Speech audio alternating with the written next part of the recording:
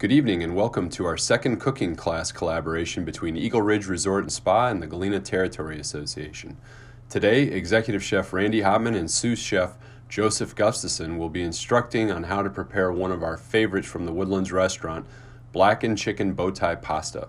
Also, we are now taking reservations for Easter brunch in the Woodlands, so don't forget to make your reservation.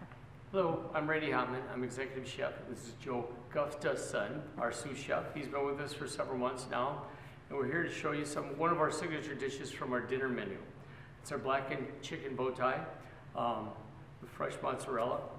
On top, Joe's going to do that, and then I'm going to be making something later as well. So, go ahead, Joe. Yeah, we're going to start out. We always want to get our pan nice and hot for cooking our stuff. We're going to take some onions, some red and green bell peppers. We're going to take some blackening seasoning. I had some pre-cooked blackened chicken. And then we're going to cut some vegetables. We're going to get in the pan. We're going to start making this pasta dish. I'm going to show you how to julienne some vegetables, I guess.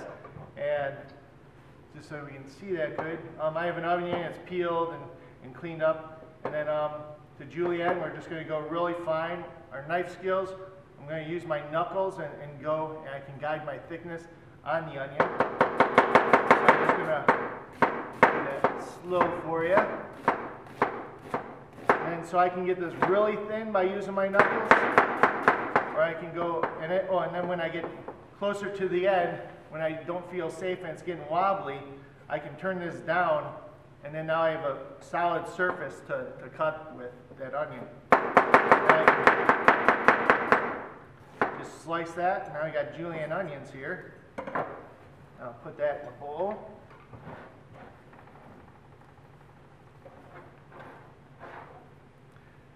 And then to do our pepper, I'm just going to cut the ends off. I'm going to get a nice side going. And then we don't want to have the vein or the seeds in here. So I'm going to get that out of the way. Get those veins out. Julienne is basically about 2 inches and by an 1/8 inch, or it could be a little smaller depending on the size of the pepper. So I'm just going to cut those in half, line them up, and then I'm going to, again, use my knuckles as a guide and julienne my peppers. The idea is get the method down in your sizing and everything, and then speed will come with practice. Safety first. Yep, safety first. I have my fingers tucked down underneath so I know where my fingertips are. They're not out, so if I do hit my fingertips, or well, if I was like this, I could hit my fingertips and get a really bad cut. Here I got my knuckles and they're going to protect me. And I know where the knife is at all times. That's why I keep it up against. If I have it further away, I don't know where that knife is and I don't have enough control. This way I have control of where the knife is, and I feel confident what's going to happen. So now I got some julienne red bell peppers. All the ingredients that he's using here is going to go into our blackened chicken bow tie pasta. These ends you could use for dicing, so we can utilize all the product of the pepper, not have a lot of waste, since red peppers get a little more expensive and such at certain times of year. Right now we're looking forward to spring and all the good vegetables and things that are going to be popping up out of our gardens. Well, we're going to be planting the gardens, but right now asparagus is becoming popular. Browns will be in soon. Right, and what we're going to do is we're going to take some olive oil. Pan's nice and hot. Kind of don't want it super smoking hot, but want it enough to get those peppers cooked. So I'm going to add some olive oil. It's kind of smoking a little bit. And put some peppers, onion. I'm going to get these started cooking.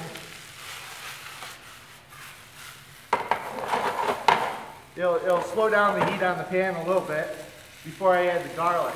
Garlic is minced and it'll cook really quick, so we don't want to burn the garlic. The other thing is about to get some of these vegetables to stop cooking or slow down the cooking process, we can add some liquid. So, so what we're going to do is we're going to add a little white wine. Whenever I cook, and the way I was taught, is when we use our white wine, you do half for the recipe, half for the chef. So it makes our day go by a lot better and cooking a lot more fun. So we're going to soften these vegetables a little bit. Meanwhile, I drop the pasta in, cooked pasta, our pasta dip here. So I add the garlic.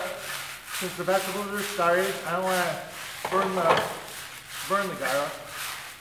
We're going to use some blackened seasoning, and what we want to do is we want to get those spices for the flavors to come out. So I'm going to take a teaspoon of blackened seasoning, and we'll get that started. Now you're going to get the perfume of the seasoning going. Again, I'm going to take some of that wine and stop the cooking process, slow it down. I'm going to drink some too. I'm going to add our cooked chicken and heat that up.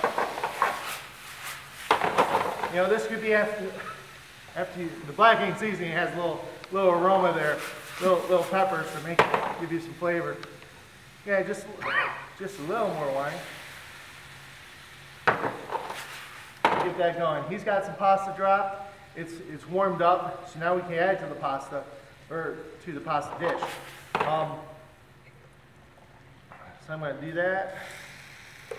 Now the best idea is to cook the pasta fresh, or this is pre-cooked pasta, or it's a pre-made pasta. We're going to cook it, but if you keep it, once you drain the pasta, don't rinse it and everything. Keep the starches on the pasta, and that will help the sauce absorb into the pasta, and that's how we do it in Italy and everything. Yeah, it'll soak up. It'll make it a little starchier. I'm going to add a little fresh herb to it. I got a mixture of thyme, oregano, parsley here. And then, so basically I just toss that. And then I have some fresh mozzarella, some Italian fresh mozzarella. The mozzarella is basically a real soft cheese. Yeah, it's soft and fresh. We're just going to grate that. So the best way to do this, we throw it in the freezer and freeze it. So when you go to grate it, it's a lot easier to grate instead of mushing in your hand. So meanwhile, you also want to turn your broiler on your oven. So we're finished with the pasta. We actually have a salamander that we actually brown our cheese under. But it's best to use that broiler at home in your oven. So the cheese is on top, so when you put it in the oven, it'll basically melt the cheese into it right before you eat it. So. Yep, so ideally this cheese is going to melt under our salamander or broiler. And then that'll be our finished dish, which we will kind of slide right into our pasta bowl. And we put a little more fresh herbs on there. So for all of you that have tuned in and have bought in the kit, we are adding a bonus. So usually when you do some cooking, you have a few leftovers. So basically what we come up with is a blackened chicken chowder soup. So I'm going to basically take some leftovers that we had, and I'm going to make a soup real quick for you guys. Well, Joe's going to actually show us how to make some pasta, fresh pasta. So basically, again, we're going to start with a hot pot, and I'm going to saute the vegetables. Again, the recipe will be with your kit that you'll be getting for the soup as well, but we're going to send the soup already done. So anyways, we're going to start with a hot pot. We're going to start with a little butter, clarified butter, okay? We're also going to show you how to make roux as well. So a roux is basically a thickening agent. It's half parts flour, half parts butter. We're going to start out again with a hot pan, a little bit of butter. We're going to add our onions and our peppers, regular green peppers, and saute them until they're translucent or a little soft. You don't want to overdo it. Okay.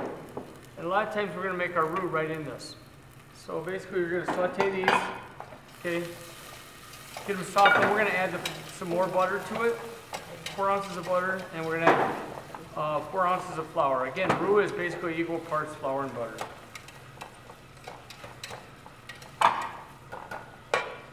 So again, we're going to add the rest of the butter, and we're going to add the flour to make our roux. So again, the roux, the reason you make roux like this instead of just adding flour to a soup, basically when you make your roux, you cook it until you get a nice nutty aroma, okay, and make it into a paste. So when you go to add your cream and chicken stock, it basically thickens it, but it evenly disperses the flour throughout the whole fluid there. cold liquid to your hot roux too, so it doesn't break.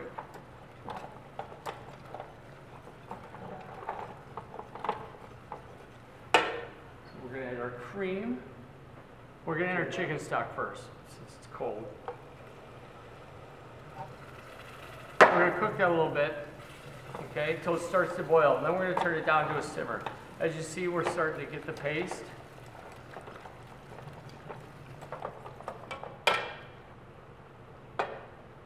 And this is where the vegetables, like once this comes up to a simmer and everything, this is where the vegetables continue cooking and soften a little more. The flavors blend well together. And this version is a chowder. You can make the starting of this with the roux and the chicken broth, and you can use any kind of broth. You can use vegetable broth, any kind of broth, turkey, beef. You can make a beef soup with this too. But basically, you could use any kind of vegetable. So if you have broccoli, you know, sometimes you can saute the broccoli stems that are diced up small, and then save the florets for later, and then let this cook through, and then you get your flavors blended and your vegetables cooked, and then you can add, like the end, if it was broccoli, you put broccoli florets in there. You could do this with cauliflower, you could do it with mushrooms, whichever. And then, but this one's a little heartier version. We're using our leftover ingredients from our pasta, and this way we have a little blackened seasoning in there too. A little salt and pepper to taste. So we're going to take some cooked, right now we're going to take some cooked potatoes, which I did ahead of time, add them as well. So that could be a leftover baked potato also. And now you don't know what to do with that. You couldn't eat it all the night before, but now we're turning it into a soup. A nice chowder. So we actually have some corn as well, and then our chicken. We're going to add our blackening seasoning last. So you can actually take and make this as spicy as you want. So if you want to add a little time and try it, and then kind of go from there. It's always easy to add flavor, but it's hard to take it out. So and then we'll garnish it off with a little bit of green scallions that we've also chopped as well. So we kind of showed you how to make a soup in 5 minutes, but you do want to let it simmer and cook a little longer to let all those flavors come together. But it's a quick, simple way. Once you learn the basics of the roux and then how to make the cream-based soup, which we just showed you, again, it can be changed to anything that you want. Any kind of vegetable you have around the house, something to use up. And then you could put cheese in here if you wanted to. You can add chicken, you could turkey, any kind of leftover meats that you had. This is what, you know, you add your vegetables, and now you made your own kind of soup. It could be this could be a loaded baked potato soup even, you know, where you put some bacon in there, and you put sour cream and cheese and those different kinds of toppings. We just had celebrated St. Patrick's Day. We might make a cream of Reuben soup. And we're going to use, instead of sauerkraut, we'll use fresh cabbage. And then we'll make like a cream of cabbage soup with corned beef. We'll use the corned beef broth to enhance our soup flavor for the corned beef. And then we can garnish it with some toasted rye bread, croutons, and then top it with some Swiss cheese. And that makes a great cream of Reuben soup. One thing, now we're going to show you how to make some fresh pasta. And then this would enhance our pasta dish in a lot of different ways, and it can be made in all kinds of different shapes and sizes and whatever. And then we'll show you how to cook it real quick. And fresh pasta only takes about 3 minutes to cook. You always want to have some salted water. You want to kind of layer your flavors in everything we do. And I'm going to have a little salt in here, olive oil, and basically eggs, fresh eggs. So I'm going to crack some eggs. What I'm going to do is I'm going to take 6 egg yolks, and I'm going to take 1 egg to make this pasta dough. So I'm going to crack some eggs. I'm going to get just the egg yolks parts in there. I can use my egg whites for a different purpose. I can make anything from egg white omelets to meringues, you know, for desserts and such. And I can make angel food cake too. So we can use those for something else. But I do need the viscosity of the egg white of 1 egg to make this pasta dough come together a little better. So I got 6 egg yolks, and we'll provide you with this recipe also. So I got full egg there. Slide that stuff over. I'm going to add a little olive oil, about a tablespoon or so. I'm going to add about a tablespoon of milk. I'm going to mix that together. That's my liquid for the dough. We're going to put it in the food processor just to expedite the process. To show you how easy that is.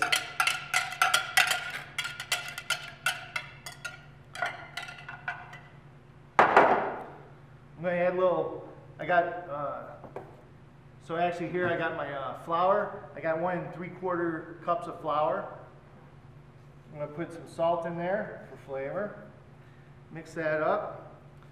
Another way to do this is I had this in the bowl. We can make a well, and I could put the egg yolk mixture right in here, and then I would slowly stir those eggs to incorporate the flour, and then to make my dough. It just takes a little bit longer, and it ends up in the same result as a food processor kind of.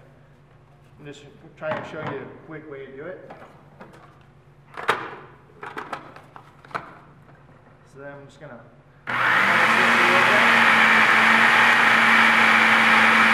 it's gonna get a little coarse meal effect kind of going. We might want to add just a little bit of liquid to it, maybe a little more olive oil, just to get that dough to start to come to a ball.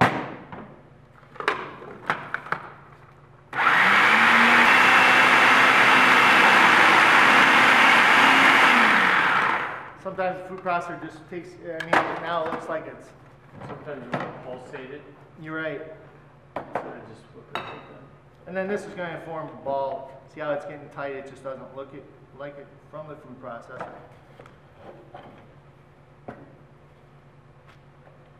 And it does need some kneading. So we do want a little extra flour just to help that along so it doesn't stick so much. Ideally, you want to knead this dough about 5 minutes or so. Make it nice and smooth. It does just, you just push it down and keep it together. You don't have to add a lot more flour. You just want to keep it so it's not getting real sticky. So I just add a little flour so it doesn't stick to the board so much. We want to keep this dough somewhat moist. It does need to be kneaded so it blends everything together. Creates a little bit of gluten. You just kind of push it through your hands and push it down on the table. Takes about 5 minutes or so. And then it'll start to form a nice ball. And then basically now we gave this thing a lot of exercise. So now we need it to take a rest. So we're gonna let it rest for about 30 minutes. We're gonna make sure it's covered in plastic. And then in the refrigerator or sitting out? Yeah, we put it in the refrigerator, 30 minutes. Now I got some other dough and I had this refrigerated. It's nice and pliable. Looks really smooth and nice. Now I got a pasta machine here. Not everyone has a pasta machine, but you could roll this out thinly, and then by the pasta machine makes it go so much easier. Cuts it as well. Right. So to use the pasta machine, we just want to sprinkle it with a little bit of flour. A nice dry board. Get so it's long enough, and actually we only need about half of it to start going at a time. It's going to stretch out to quite a bit. And then we're just going to put it on. There's different settings on here, and this is on setting 1. Want to get that started, and then we just roll it right through. Yep. So I ran it through once. Now I fold it in half a little bit so it gets a little wider. I'm still on my first notch here. It's a little thicker. You just want to get that started so it'll start to pull through. It's always good to have 2 people. Could turn into a nice family process.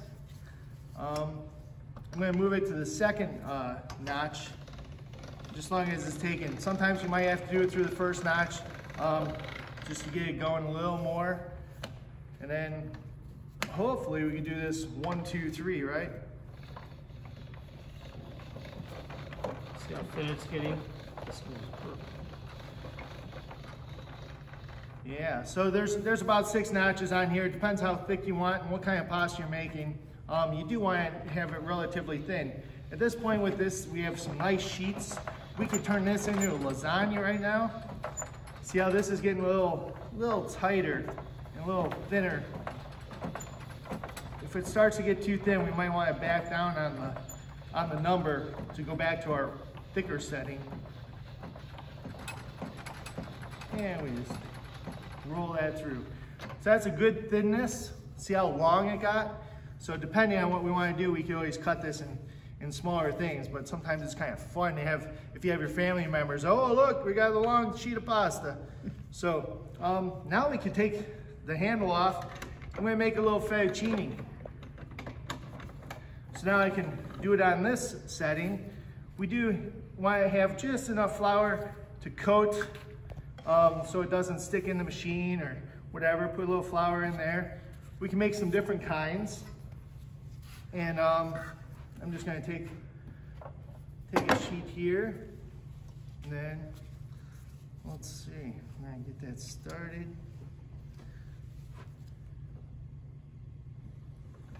This is basically cutting it into fettuccine. Right. Homemade fettuccine, just like that. Just like Mama used to make. Actually, my mother was Italian, and we did make a lot of pasta all the time. I'll just show you that, yeah, we'll make some, angel hair. And,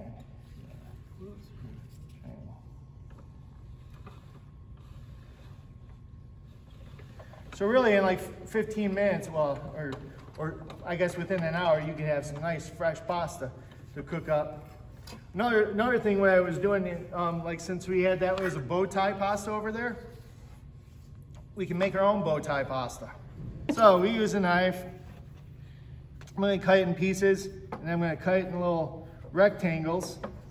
And to make bow tie pasta, then now we just take our fingers in the middle, and we get a crimp there. Then we kind of make our own bow tie pasta. And then this one you want to let it dry out a little bit, just so it sets. A little air dry. Sets up. Yeah, a little air dry.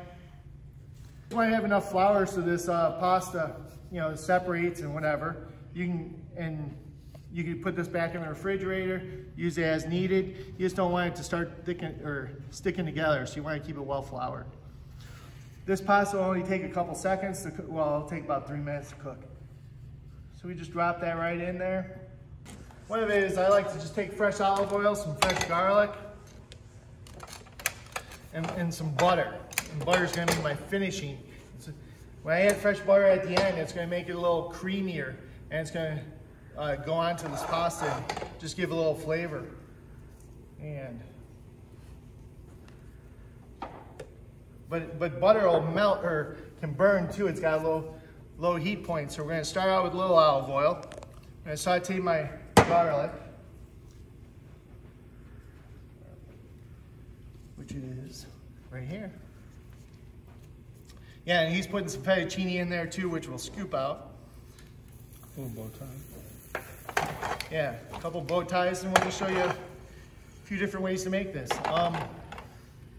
And it just makes a great fresh meal. Now, if I had that fresh asparagus, you put a little blanched fresh asparagus, if we were able to get some mushrooms, or just, buy some from the store, and that would be great.